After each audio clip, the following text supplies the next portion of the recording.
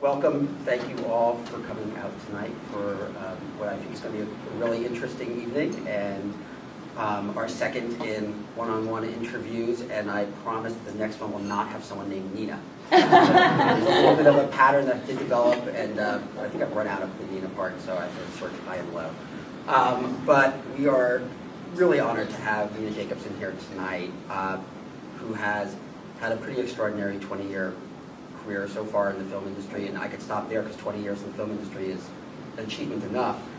But more amazing, since 2008, has produced Hunger Games. I have to say, Hunger Games, that blockbuster movie, Diary of a Would-Be Kid. She's very popular in my house. I have 3 young girls, and there's movies that play on loops. Those are 2 of them. And the next Hunger Games comes out in November. And before that was at Walt Disney, president of Walt Disney Motion Pictures, and did a couple of independent movies, one called Pirates of the Caribbean, Narnia, Princess Diaries, and we are thrilled to have you here. Thank you. And who has also been a friend of the Federation for a long time. His family's been a friend of the Federation for a long time. That would be more thankful. So thank you for coming. And interviewing tonight, again, back for a repeat performance, is Danielle Berrin, who writes the Hollywood Jew blog for the Jewish Federation, which was named Best Blog by Los Angeles Press Club. Yes. Got it right. Jewish Journal, by the way. Jewish Journal. I said Jewish Journal, didn't I? Not for average late. The Jews are all the same. They're all the same. Yeah, it's true. They're all the same everywhere. And has interviewed numerous luminaries in the entertainment business, and we're thrilled to have her be regular for this program. And I'm going to bring her up now and let the night begin. Thank you again. Thank you for coming. I guess we could. Can everyone hear if we don't use the mics? Can you hear us? Yeah, perfect. Yeah. It's an intimate gathering. We'll be fine. So, Nina, thank you for being here. Welcome, everyone. For anyone who's repeating, and this is your second salon, as it is for some of us, welcome back. I'm very excited to talk to you. I admit that I did not know much about you until today, but I spent a lot of time Google searching you this afternoon.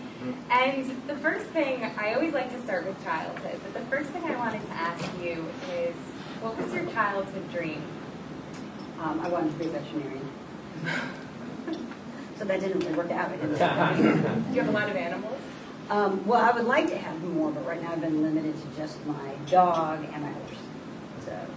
And I understand your mother's here this evening, which is very nice. So I know you grew up in Los Angeles, but I don't know much more than that. So tell us a little bit, give us the movie pitch of your childhood narrative. It's not all that exciting, really. We grew up I grew up in Brentwood. I live 5 minutes from my mom now, and 5 minutes from my brother on the other side. Growing up, we lived 5 minutes from my grandparents on both sides, and we just always been an LA family with a lot of extended family nearby. You know, my son, my brother's kids and my kids are very close, and we just, you know, when I grew up in LA, when I went to Pali High, I went to Paul Revere, you know, you can grow up in LA and not really know movie business people. The only person I knew in the movie business was an old friend of my dad's, Dick Sherman, who with his brother wrote all the great Disney classics, you know, the music for all the great Disney classics.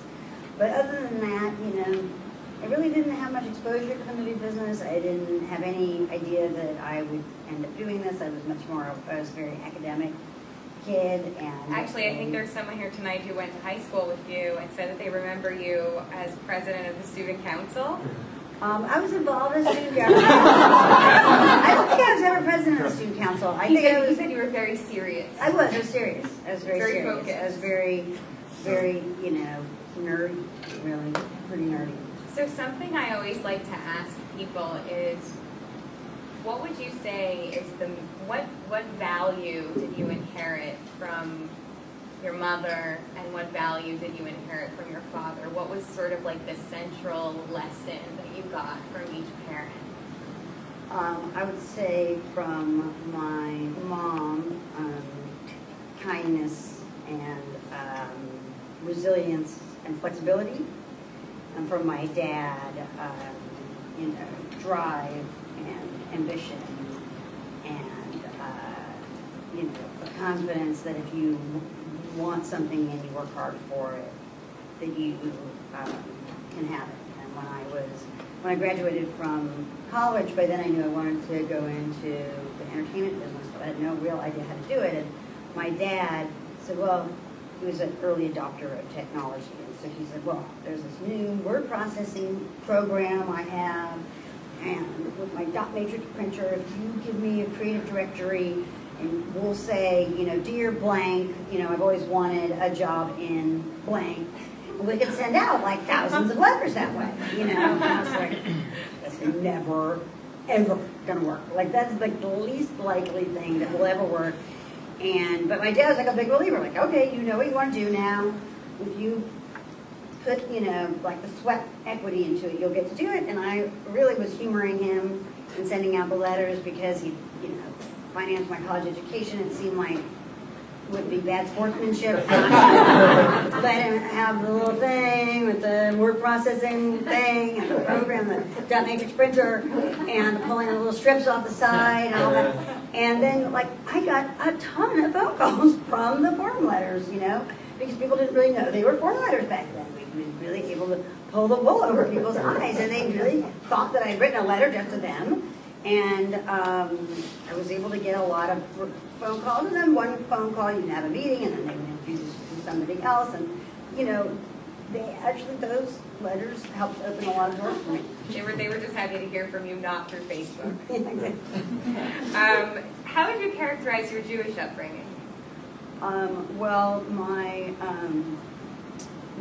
grandfather, who was really like my mom's dad, was really like the patriarch of our family.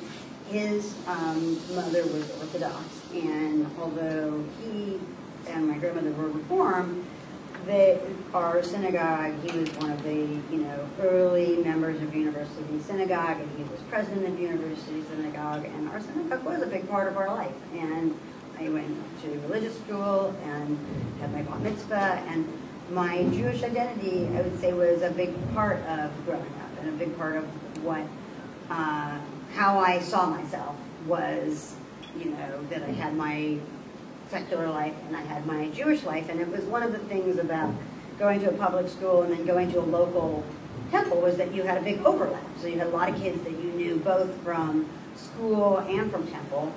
And, there are people in that group who I'm still friends with or who are parents in my elementary school or my, the school that my kids go to now. And so I think, even though we were not hugely observant, we were observant enough that it was a big part of my identity. What do you think made the difference between feeling sort of endeared to Judaism and not turned off it? Because I think there was a whole generation of American Jews that was really turned off to Hebrew school. It was not satisfying, they didn't find it meaningful, they were bored, it was something they didn't want to do. So what made the difference in your life that it actually felt like something that you connected to? Well, I think partly it was the fact that there was overlap, that there was a group of friends that we all went to school together and to religious school together. And actually part of the reason why we ended up changing synagogues was because I wanted my kids to have that experience. I didn't want them to feel like religious school was a thing you had to do, that you didn't know anybody there other than the kids you went to religious school with, but that there was a connection between their secular lives and their religious life. And so I think that was a big part of feeling proud of being Jewish. And then I think my grandfather was just a very, very important and powerful figure in our lives, and I admired him enormously, and we had the kind of enmeshed Jewish family that was very connected. Most of the friends I knew didn't have the closeness with their grandparents and their great-grandparents. And by closeness we mean no secrets. Right, exactly. Yeah, I was thinking about that recently, how if I had ever wanted to go into espionage or something, how difficult it would be. Because I would just say to my mom, I was out. Well, where were you? I was such there. Well, who were you with? Well, what were you wearing? What did you eat? I told everyone at the sisterhood meeting last night. You would never be able to have any. Right. Well, I was out of the country. You never going to say I was out of the country. Like that would never work. I don't know how. I bet you there are not actually a lot of Jewish spies other than in Israel, where there's like more tolerance for that. But So you went to Brown. Yes. So you, before the form letters, you went to Brown. So I want to know what you studied, and then tell me, how did you come? You said you figured out what you wanted to do. How did you come to that decision? Like, why Hollywood of all things? Well, I didn't exactly know that I wanted to go into Hollywood per se. I ended up at Brown. You know, you could sort of choose your courses. You didn't have to take a set curriculum. So I started to take film theory classes that were, at the time they were called semiotics, which was the program. It was like a theoretical introduction to, it was like a critical studies, and it was a way of looking at, you could look at literature, you could look at pop culture, you could look at film this way. And I got very caught up in it and very intellectually engaged by it. It was something that the more I studied it, the more questions I had, the more curious I became, and the more interested I was. And so I started watching a lot of movies and studying movies, and the more movies I watched, the more enthralled I became, and the more curious I became. And it just became like the most interesting thing I'd ever come across. I'd never found something that never bored me, and never, I never ran out of questions, and I never ran out of curiosity, and I never felt like, it wasn't like a well you could fill, it was more like a fire you could build. And so from that but I also, there's a very like leftist bent to a lot of semiotic theory, because it sort of incorporates Marxist theory and feminist theory and psychoanalytic theory. It was very, very cerebral, not practical, remotely, not even a little bit practical. And yet, so I thought I wanted to go to documentaries and make sort of, you know, politically relevant documentaries. That's what I thought I wanted to do coming out of college. And Great, so I know one of your first jobs you were a documentary researcher. So that's what I was doing in pursuit of that goal. And then when I sort of realized that most of the people who would ever see a documentary you would make would already think what you thought. That sort of took a little bit of the fun out of it for me. And also that whoever was financing it would also have a lot to say over what you could say, or what was the emphasis of what you were saying. And so I became more interested in the idea of populist storytelling and of being able to make up stuff, being able to make up stories. And people by surprise.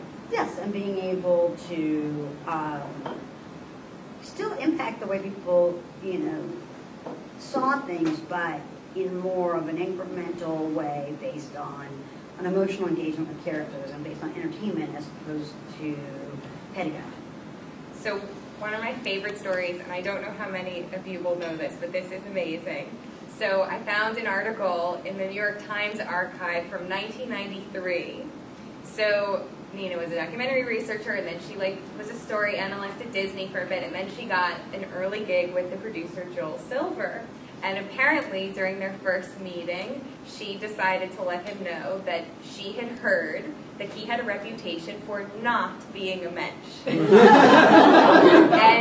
apparently he loved this and hired her. So, first of all, that's like the greatest quote ever in the New York Times. And secondly, where did this like chutzpah come from? Well, so I had this very, very strange thing where I had worked for first in documentaries, then I had become like a script reader, and I'd been a script reader at the Disney Sunday movie for about 6 months when the writer's strike in 1988 hit, and I lost my job. My first full-time job where I had like regular, you know, reliable work, and I was really crushed, and the only person who was hiring so then also you couldn't get work, and the only person who was hiring was Joel, who didn't seem to be bothered by the writer's strike, and so I was able, through, like, again, a really remote connection. One of the first people who helped me out was Lauren Schuler-Donner, who was somebody, again, my dad never wanted to take no for an answer, had, through the most remote connection of, like, he knew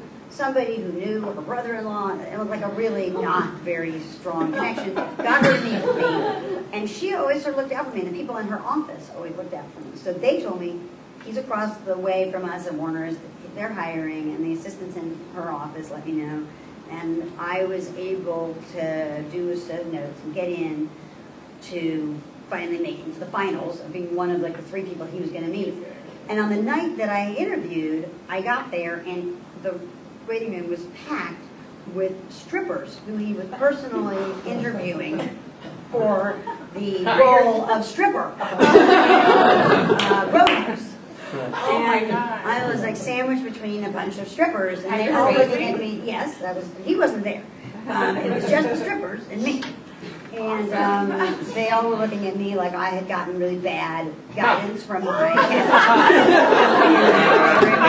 yeah, they were embarrassed for me. And so finally I got called in, and he started the interview with, "So, what have you heard about me?" So he was asking for it. I mean, I was like, well, I'm going to say, "Oh, you're the greatest guy ever." You know, so I just said what I heard about him. And he really liked it. And he liked getting, he said, "You know, that's why I love Jews with glasses." And then I hired him. So did that like come from a place of like confidence or like balls? Which It was just sort of like an impulse move. It was just sort of like, you don't, you know, and I always, after I worked for him, I always noticed that he was yelling at somebody on the phone and like just chewing a person, just chewing them out and just being so outrageous. And but he had a big smile on his face. He liked the persona. He liked being, you know, the enfant terrible. He liked the whole thing. And so I guess I must have known that he actually took a certain pride in being an asshole. Ultimately a compliment. So my other favorite thing in this awesome 1993 article was that you were described as, quote, a powerful punker.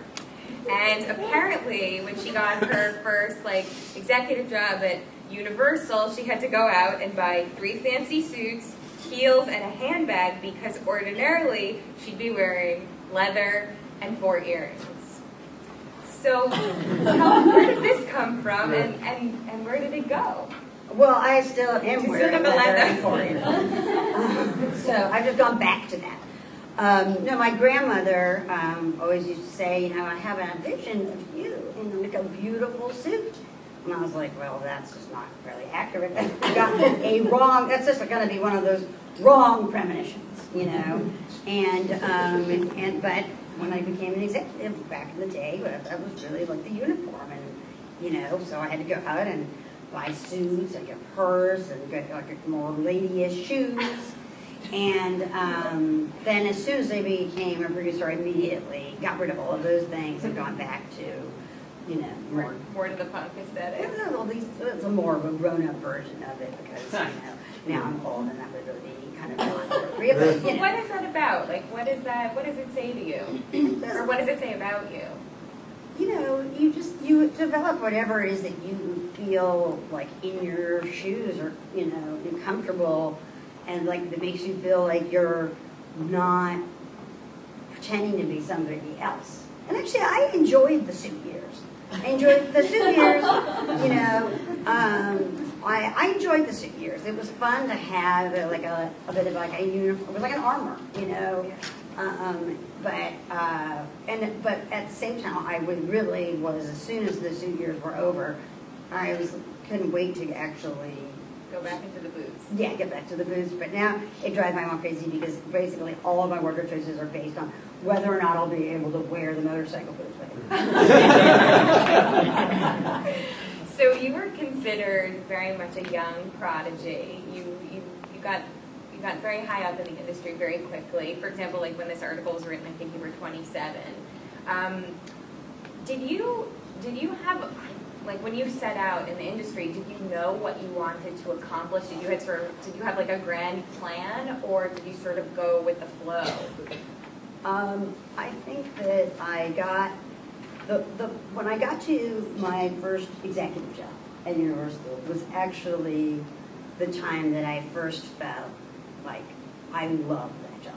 You know, I had worked for producers, and I liked that. I enjoyed the reading scripts, and like always for me, it came down to having really loving to read, and then having a point of view about what I'd read, and that's still for me always been the backbone and the fundamental thing that I still love to do, and that always was the core of everything for me.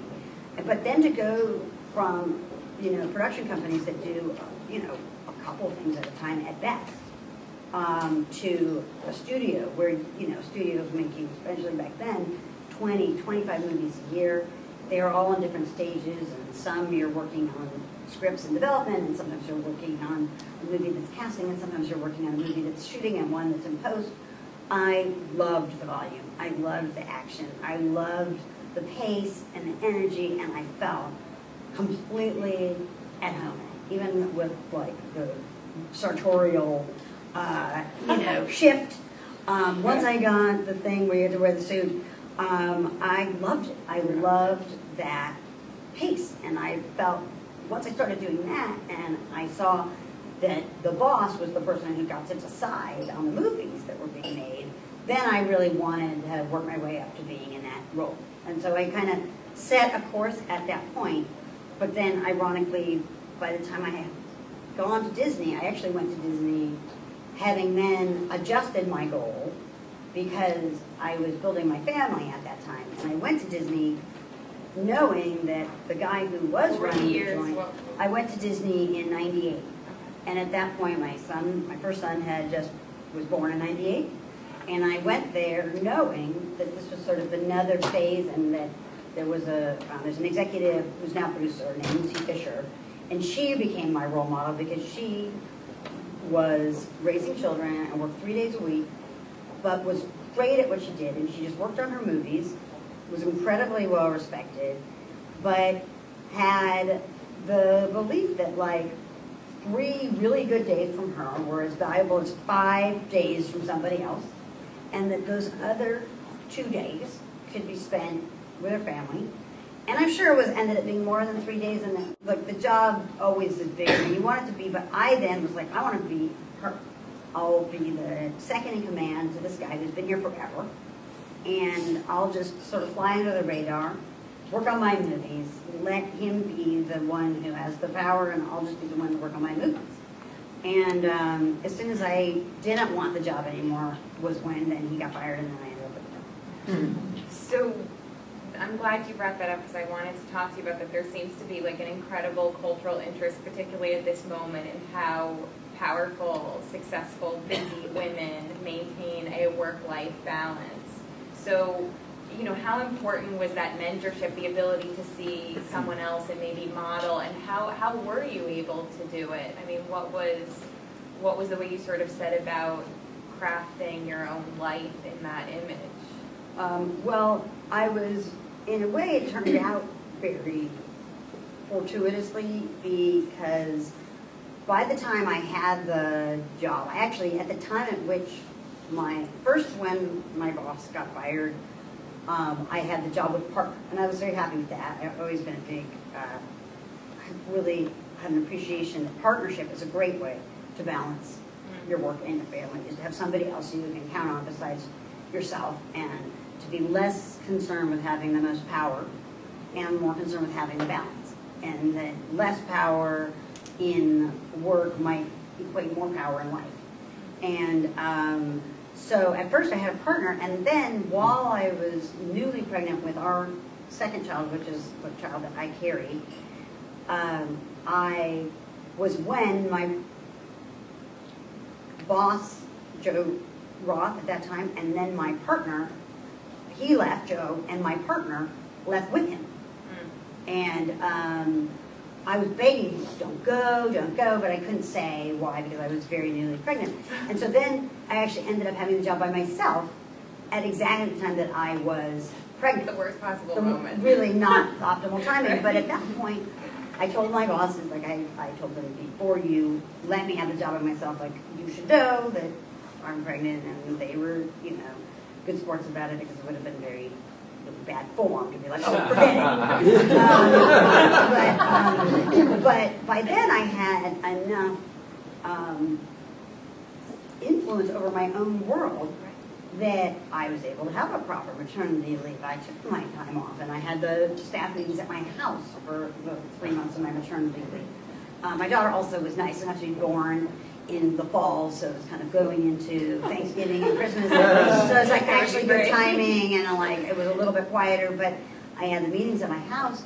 I set up a nursery opposite my office, things that I really couldn't have done at any other time without, even though it was very hard to have the most responsibility at home and at work all at the same time, having earned the place at the table made it so that I could actually much more shape my day and my, have a nanny bring, my daughter to me so that I could keep nursing. And I really was actually able to set the terms in a way that working my way up. I never could have set the terms. It's amazing that you say that because I think Sheryl Sandberg says the same thing in her book, like get as high as you can and then you'll be able to sort of write your own ticket. Yeah, I was very fortunate that I was able, and people just sort of knew, like, don't call me at home, like, unless your pants are on fire, but otherwise, like, I'll talk to you tomorrow. Like, we're not curing cancer. It's not going to change. And if some things really urgent, then call me at home, and obviously we'll deal with it. But most things, they're not critical things that are happening at 8 o'clock at night at your office, but there are critical things that are happening at your house at 8 o'clock at night. So do you feel like you had to make any sacrifices in your work life to be better at family life, or do you feel like, what were the sacrifices you had to make in family life to be better in your work life? Well, I mean, I've been very, very fortunate because my partner made the choice to be an at-home mom, and it's been an incredible gift for my children and for me, and it's made things possible for me that I don't know how I would have juggled it if we were two working parents. And at the same time, I do think that, I actually was and probably still am less ambitious than I actually otherwise would be about work. I mean, I'm ambitious, but the advice I always give people who come to me for advice is like to be ambitious about your whole life, and don't just be ambitious about your job because it's only one part of your life. And particularly, I know better than most that like jobs come and go. You get fired or whatever, things happen, and that the job won't always be there. And if you've forfeited the rest of your life to have the job, when the job goes away, then really what you have that matters to you. And so, even though I've been fortunate to have, in some ways, sort of, a lot of my ascent was literally just people dropping like flies around from an early stage. In Hollywood, it right? did. I mean, really, a lot of times I got promoted because somebody else got fired, and I was just doing my work, and somebody would get fired, and I would get promoted. It wasn't. I often will look at any choice, especially now as a producer. There are things that, I have to ask myself, if I produce this, would it be worth it to be away from my family? And even if it might be lucrative or it might be worthwhile for other reasons, if I don't love it enough or feel moved enough by it that I think it's worth to be away from my family, I'll just choose not to do it. And so I will probably there's a version of my life in which I think I would be more ambitious and more driven and have a bigger body of work. It's interesting though, because the way it sounds as if maybe you're a better producer because you have this other life that pulls you, so you're a little more particular about what you go for. Yeah.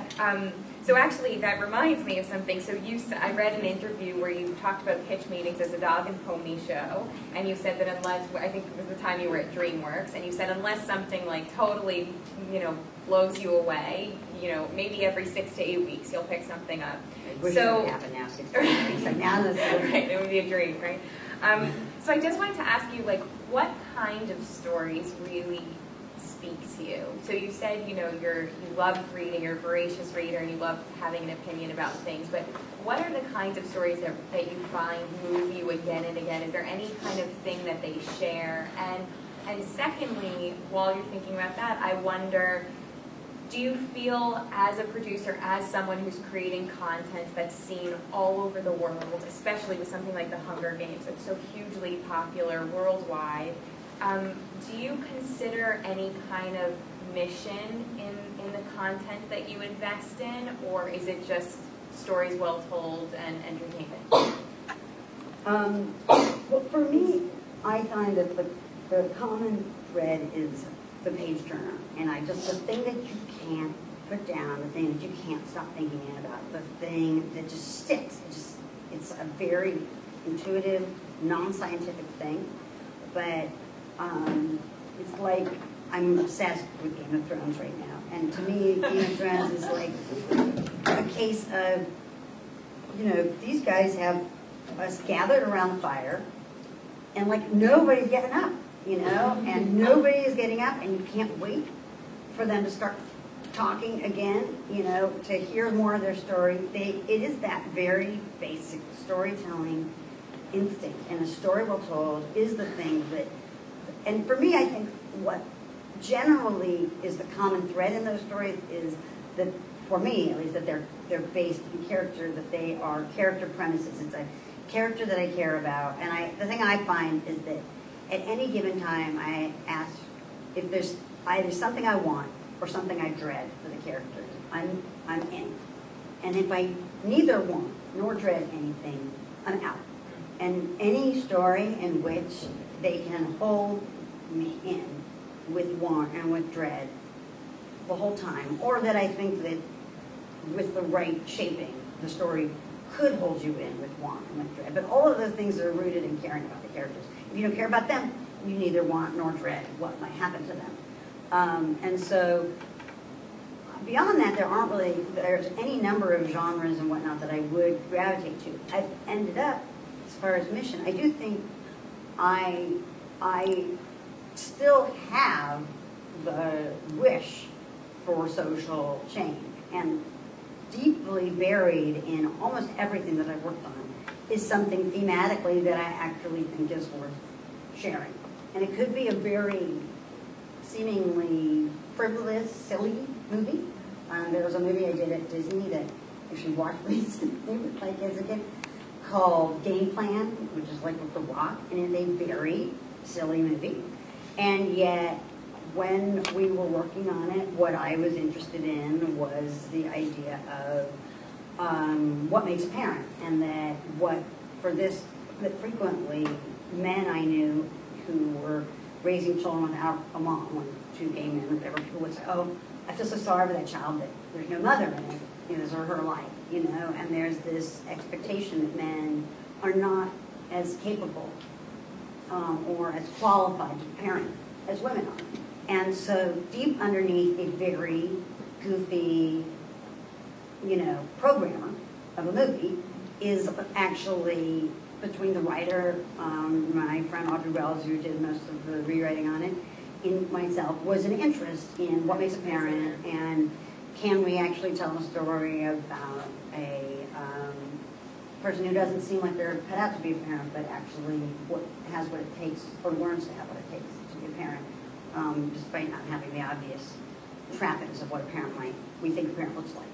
And so there are those things, and certainly the reason why Hunger Games is so immensely gratifying for me is that it's about a girl who doesn't see herself as a hero, and doesn't see herself as a revolutionary, but who becomes a revolutionary and changes the world. I'm so glad you said that, because it's the perfect segue into my next question, which is, so you've had this incredible career, you've been a top executive at like almost every major studio that there is.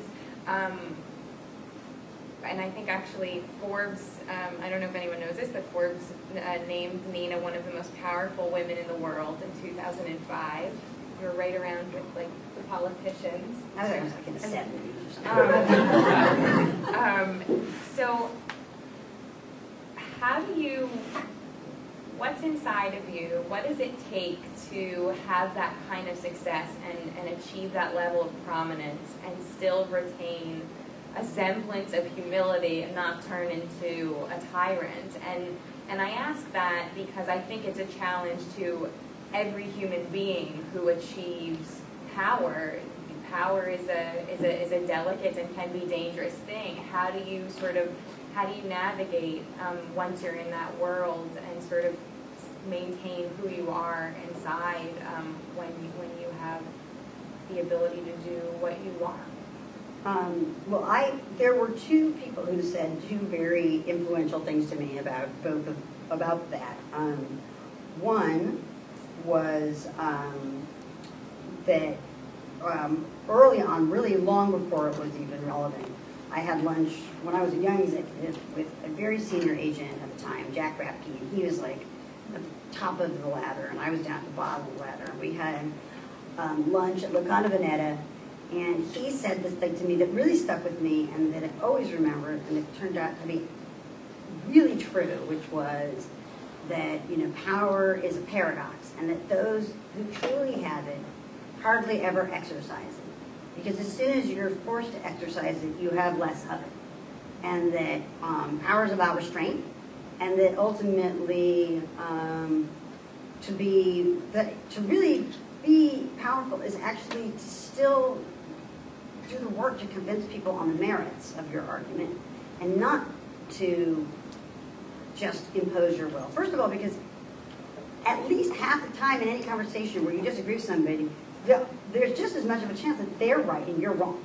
So being able to not assume that you're right because you have the power, but to actually let it be a free market economy. It's the opposite of Game of Thrones. Yes, it's not you die. It's sort of like you listen or you die. Right. And that if you let it be a free market economy of good ideas, that you actually just let it be the best idea, the better idea that emerges, let the movie be the thing that has the power and not you, that is really the source of your power. And so as an executive, we had, the studio usually has final cut on most movies. And I never used it. I never felt that any argument that you would win by imposing your will wasn't based on what he had said. I really thought that was true. It was really an argument you had lost. Because if you couldn't win the person over, then maybe it wasn't worth winning it that over. And don't tell Harvey Weinstein. I know. It's a different worldview, but it really stuck with me. And then the other thing was something that Jerry Bruckheimer said to me, which was when I first got my job at Disney, which is there are two kinds of people in your job: the ones who think they'll have it forever, and the ones who know they won't. Mm-hmm. And also very true. Like, you get the job, they get out the egg timer. You're gonna, like, sooner or later, the bell will toll for thee. And that's an amazing attitude to have, because I imagine, like, especially being in this business, and I know you've been through, everybody has career ups and downs, but in Hollywood, it's like you have these ridiculous ups and downs, plus, like, you're in a fishbowl, because everyone's looking at you, not only within the industry, which is very small and tight, and everyone knows each other, but you have the eyes of the world on you in a lot of ways. So, like, what sustains you? How do you not fall apart when you lose your job somewhere, especially after you come to sort of understand yourself as someone who's important, and accomplished?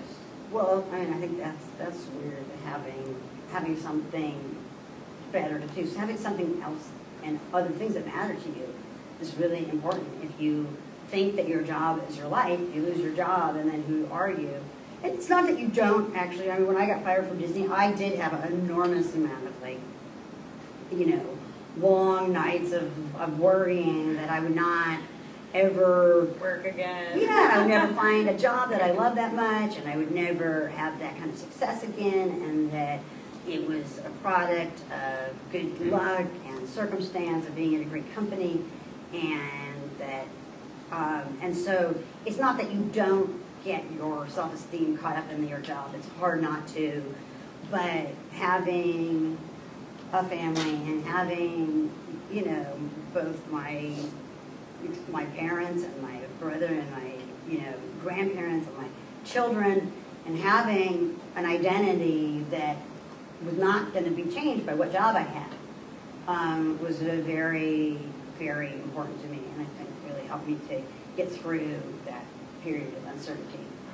So unfortunately, I got our time warning from Janet already. So I want to ask you two last things before we open up for an audience Q&A.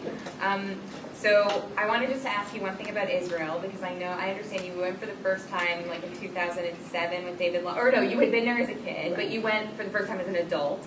on a trip with David Launer, who at the time was a William Morris agent, and he took a bunch of Hollywood people to Israel. I want to read you a quote that you gave to the Jewish Journal in just after you got back from that trip, and then I'm going to ask you what's changed for you since then. But so she returned from Israel and she said, "As an American Jew and a liberal person, I had more mixed feelings about Israel before I went. If you follow the images in the news, what you tend to see is a lot of images of armed Israelis and wounded Palestinians. If you are a liberal person, it's hard to make peace with that. And frequently, when you talk to a lot of American Jews, they're so defensive of Israel, you can't have a sophisticated discussion. What I found amazing is that in Israel, people are having that discussion every day, and they're not defensive of the complexity of their daily lives."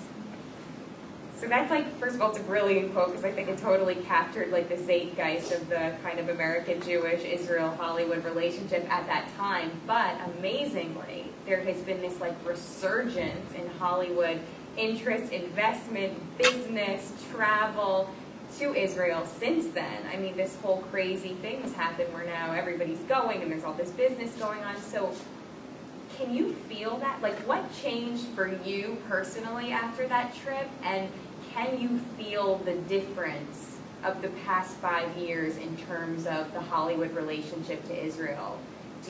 Does it feel different to you today, tomorrow? The conversations, the sense of friendliness towards it, or interest or care, versus back in 2007?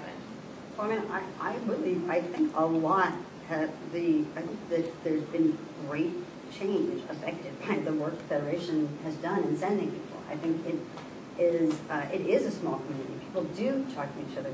You go on the trip, you come back, you're all energized by the trip. I had great people on the trip with me. We all came back greatly impacted, really moved.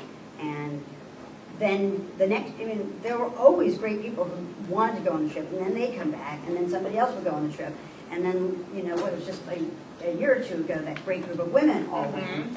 And, you know, I think that those trips, that there's an exponential impact because of the fact that it is a small community. And so everybody would come back from their trip having a similar experience, I think, of seeing things through new eyes and then talking about it and sharing it, and then somebody else will go on the trip. And so I do think some of it is just a really effective program. I think what, you know, the Federation has done an incredibly effective program in changing perspectives. But then the other side of it is that we're just a bunch of opportunists. And so a lot of great creative product has come from there.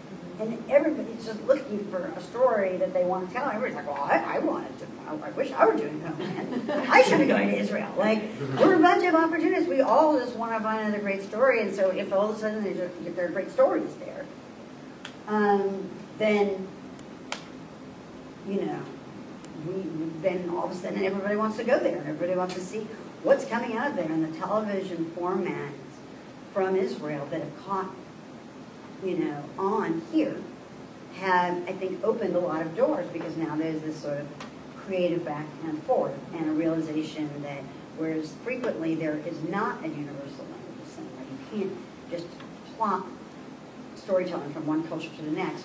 There's sort of a surprising porousness between Israel and Hollywood in terms of things that have worked. More things have worked coming from Israel than from many other places. And so I think that's had an impact as well. A lot of shared kind of cultural values and sensibilities.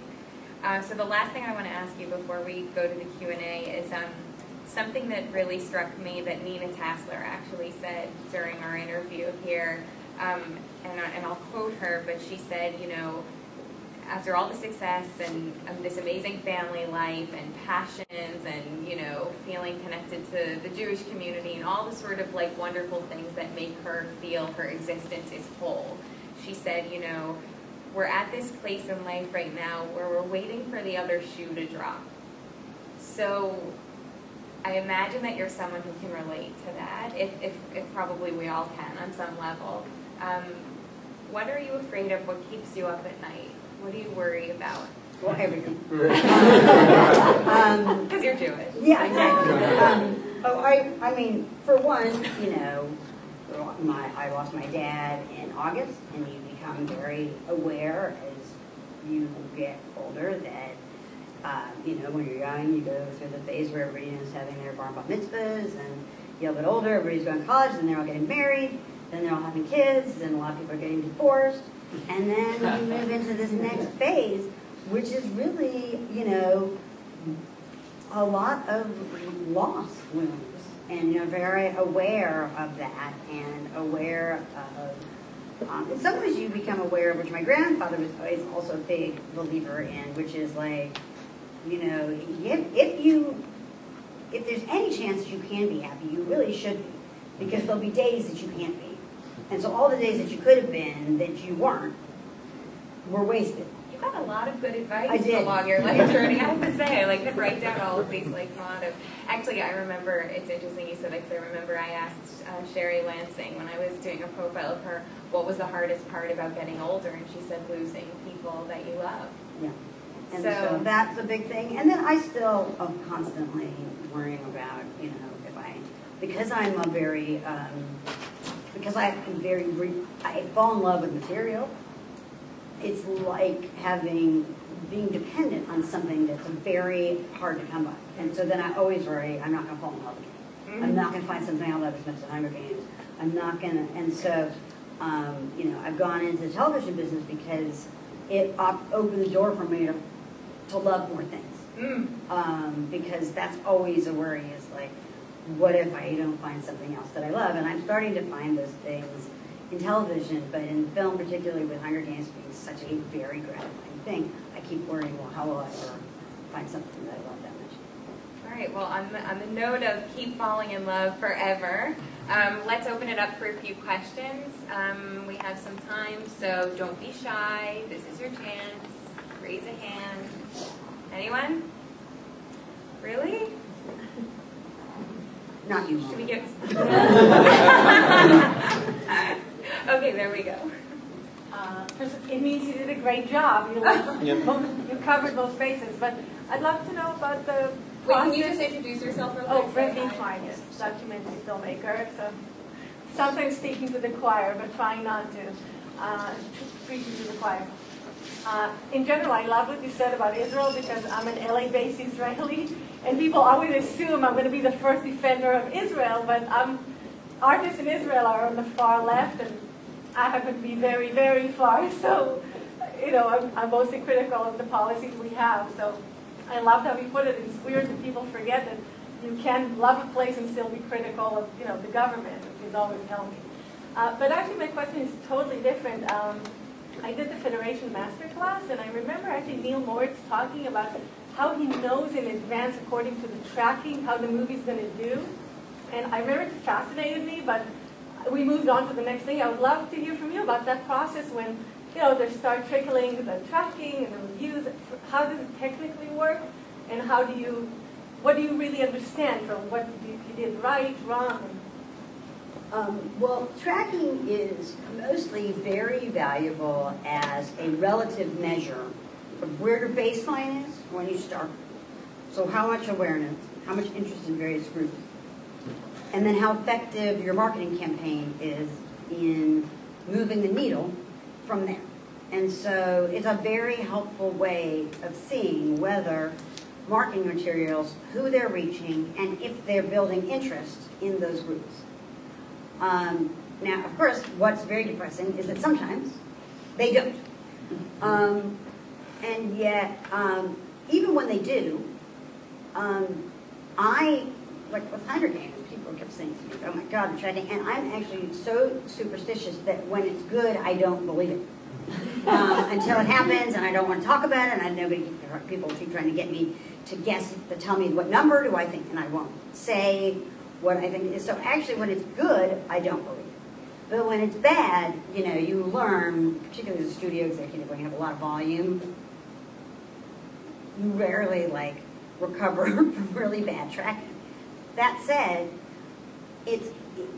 now the people's experience and their tweeting and, you know, their social networking of their experience in the theater has such a great impact on what happens once they start seeing it, that the tracking can actually still be off.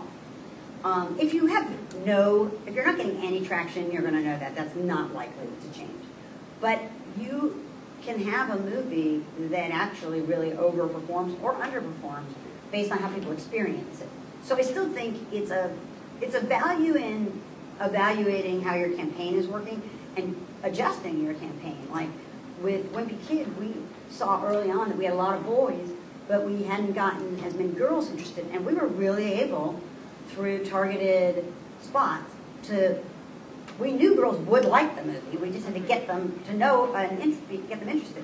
And we were really able, the marketing department was able to move the needle. And we watched girls grow, and then the movie opened to really equal boys and girls from what would have been very imbalanced without that tool. So it can be very valuable, but it also, in the world of social networking, it takes on a life of its own once it gets into the theater and people start communicating with each other about it, and for better or for worse. But what I would love to know is, obviously, most of the films I can think of that you made were huge successes, but if there's one that didn't, like, what is your thought process about what went wrong? What would you have changed?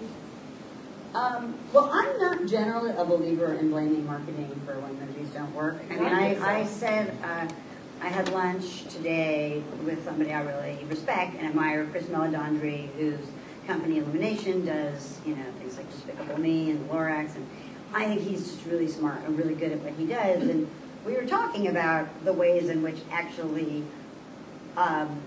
the new media is much better at understanding their consumers and much better at reaching and maintaining a dialogue with their consumers, whether it's video games, who have an ongoing form of communication with the people who are using the video games. And so they know their consumers so much better than we do, and we really haven't made use of data properly yet in the movie business in a way that has changed as much as the data has changed. Tracking today is not nearly as different from tracking 10 years ago as it should be, based on how much the marketplace and social media has changed and our ability to know and communicate with your consumers. But what I said to him is, like, honestly, like, have you ever had something that was great that didn't work? And like, when you've made something that works, when you get people gathered around the fire and you have a great story to tell, I've not seen those things not work. Sometimes you get lucky, and with a really good campaign, you can get something that's not that great to work.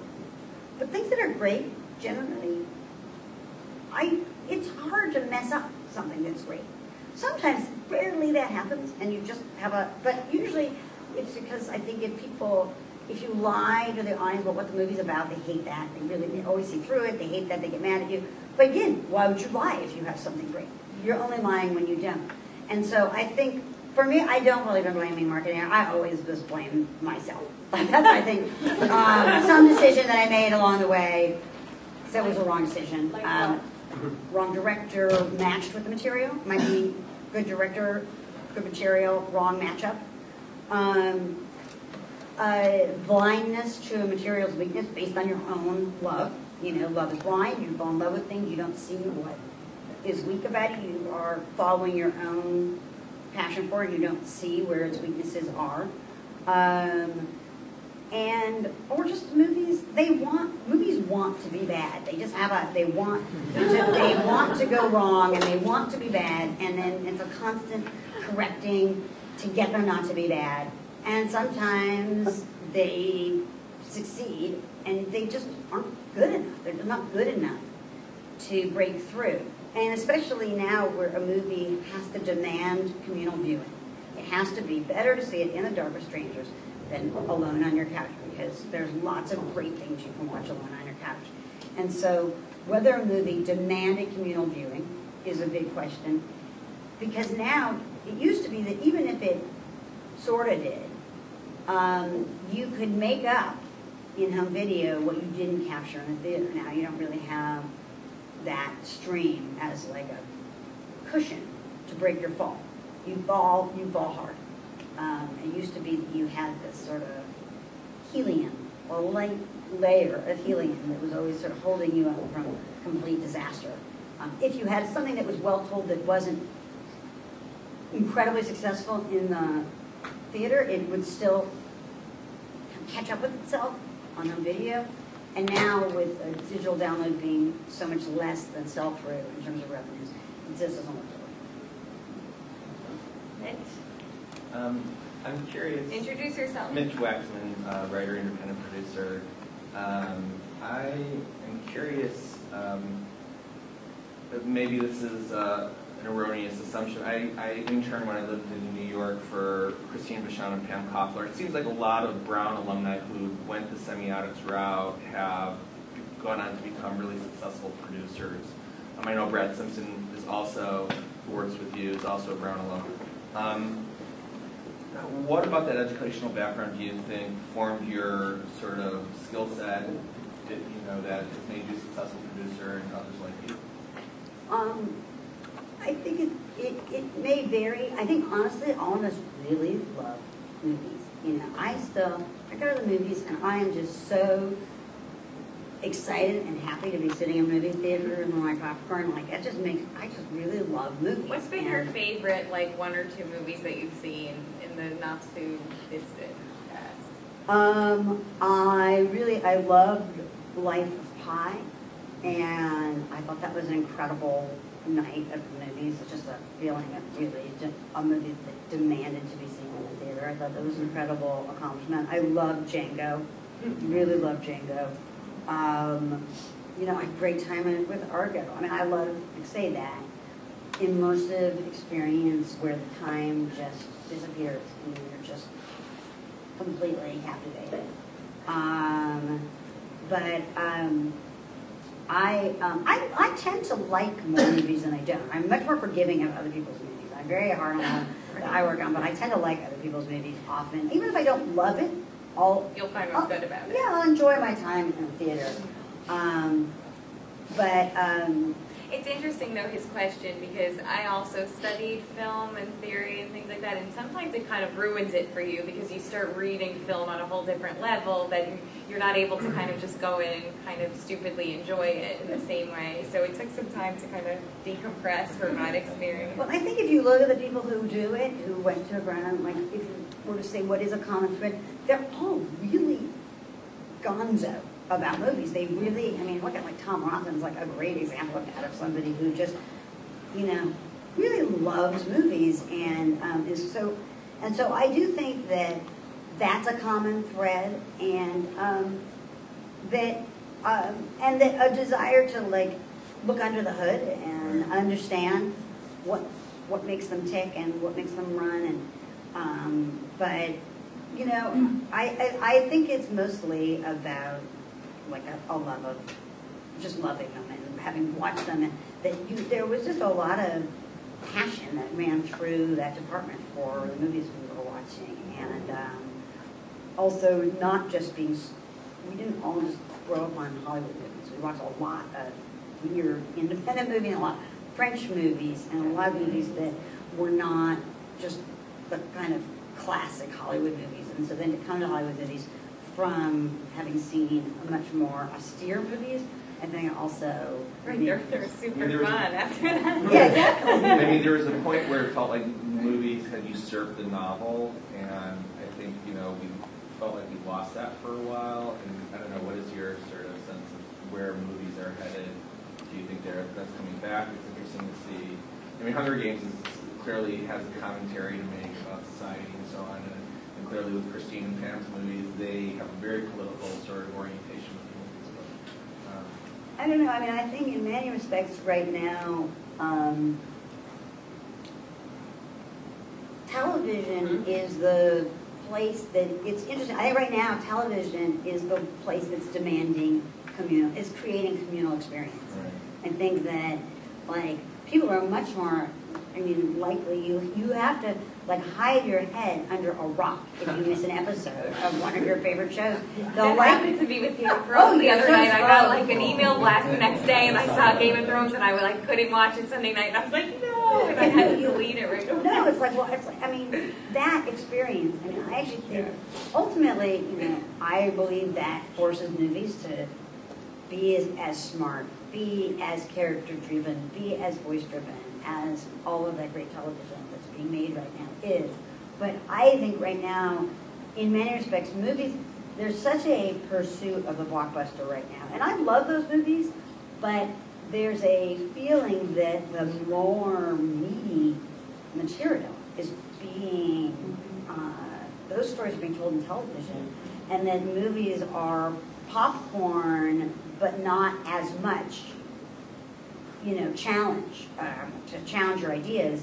I mean, every now and again you get lucky with something like a Hunger Games, which I hope does both things, but that's a really rare thing. I think there's great storytelling that happens in a lot of the blockbusters, but I think that television right now it's the thing that is commanding communal attention, and I find that to be interesting. I feel like that's where the conversation is more right now. Okay, maybe one or two more. Go ahead. Introduce yourself. Colby Devitt. I have a social media marketing agency, and I want to go back to Hunger Games.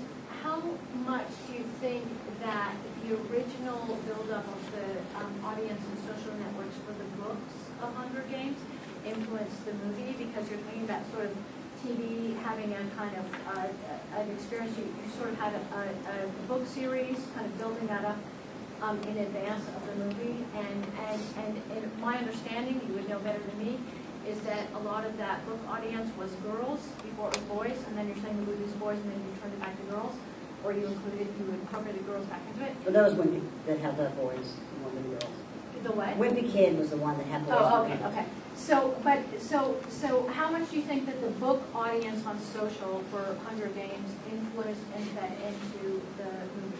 Well, I think the book audience was a huge part of it, because they were having that communal experience of loving a book, wanting to talk about it, getting super excited about the fact that the movie was going to come out, being really engaged, who was going to get cast, and wondering if we were going to screw it up, and whether, I think a lot of times people, when you love a book, then the people who make the movie don't love the book as much as you do, and then the movie doesn't respect the thing that you loved about the book, it doesn't capture what you loved about the book. But I think we owe a huge debt to Suzanne Collins, had the people sitting around the fire. Right. And we were able to get in there and be a part of her fire. But it was her fire to begin with. Now you start to have this bigger audience of people. Now, obviously, for a movie to do well, even more people have to go see it than love the book. So now you have people who love the book and are interested in the movie, and then you have people who saw the movie and are interested in the series. So now you're sort of speaking to both of them. But the first time around, especially, we were very, very indebted to those fans and how passionate they were. Was there a significant difference in the characteristics of the audience between the book and the book actually, it did start out being more girl-driven, but it was one of those few books that was real. I mean, like my kids, my son loved the book. His friends loved the book. Mm-hmm. And so girls tend to have more time for reading because boys are busy with video games, and so girls will tend to be more likely to be online talking about a book. Right. Whereas boys will be online talking about Call of Duty. Talking about girls. And girls. They have boys have girls, sports, and Call of Duty. And so that you have to really compete for their attention in a way that where girls will tend to congregate a lot about a book that they love. But boys really loved the book too. They just weren't as moony about who ran Did you ever get any satisfactory metrics that social actually got bodies into the theater? The measuring I don't know exactly. I'm sure the marketing department has that. I haven't seen that.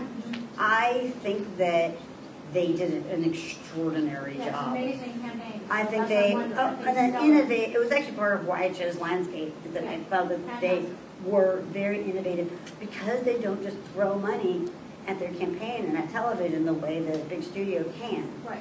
They are much more likely to do innovative, surprising things, and they found ways to create interesting sort of auxiliary conversations in a way that, it's not so linear. It's not just about here's my movie, let me bang you over the head about it, but here's actually like a stream that like crosses this movie. Does Right. it just, it's not the It same seems like a river. marquee, it seems like a stellar example of that Yeah. for social. So I'm wondering if that stellar, amazing example of this amazing movie actually resulted in satisfactory from an executive level metrics where you could measure, bodies of view.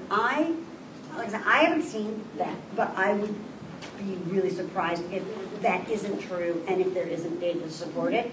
But when you sort of end up on my side, you're like, I just went straight from that movie into worrying about, I'm being happy. And then literally it was like immediately right after the movie opened, the director of the first one decided he wasn't doing the rest of them, and I was like frantically working on getting the second movie. And so the kind of understanding it from a marketing perspective and data, I never had the time to delve into that. But I would be really surprised if they didn't move a lot of interest with that campaign. It was a really interesting campaign. Okay, I think we have time for one more question, two if they're quick.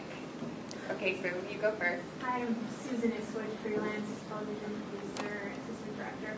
I love that you brought up television toward the end. It's been the only medium for me. I just love the engagement with the audience and the ability to continue telling stories over time.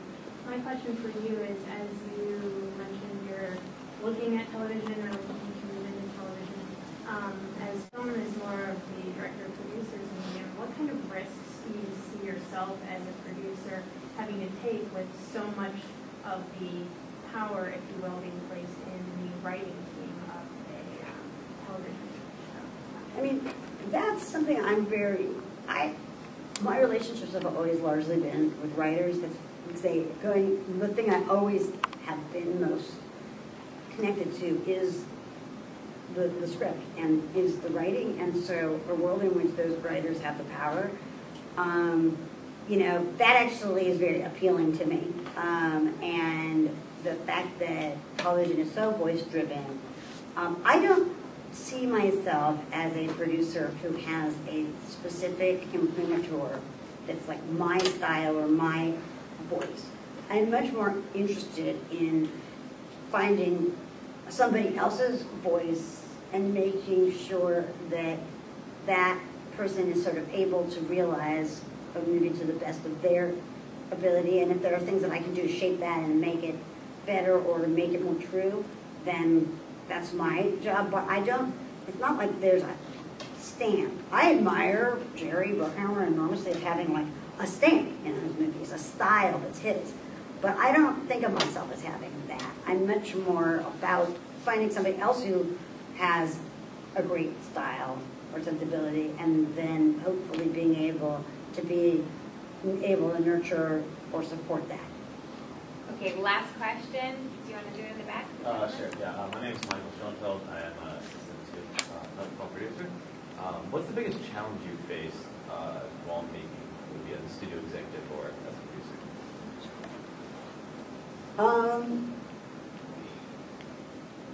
Well, I think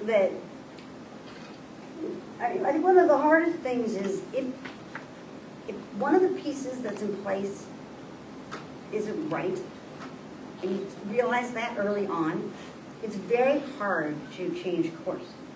Unless you're going to do something radical, which usually doesn't work out either.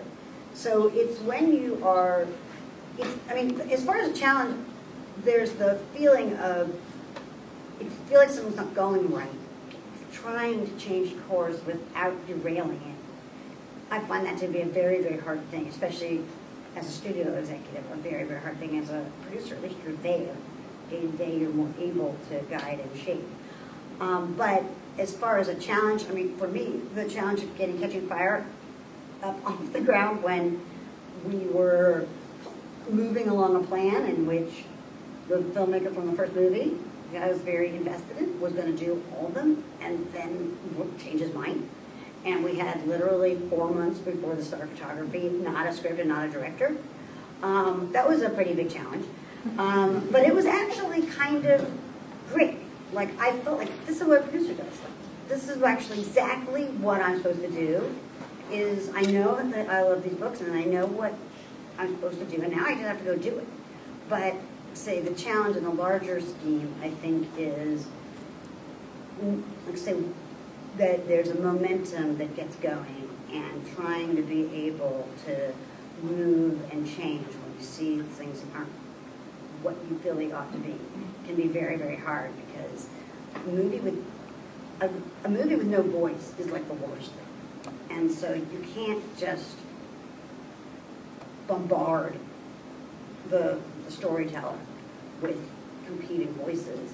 You actually have to get away from that person's voice to sort of find itself again, and I find that to be a challenge as well. So let's give Nina a round of applause.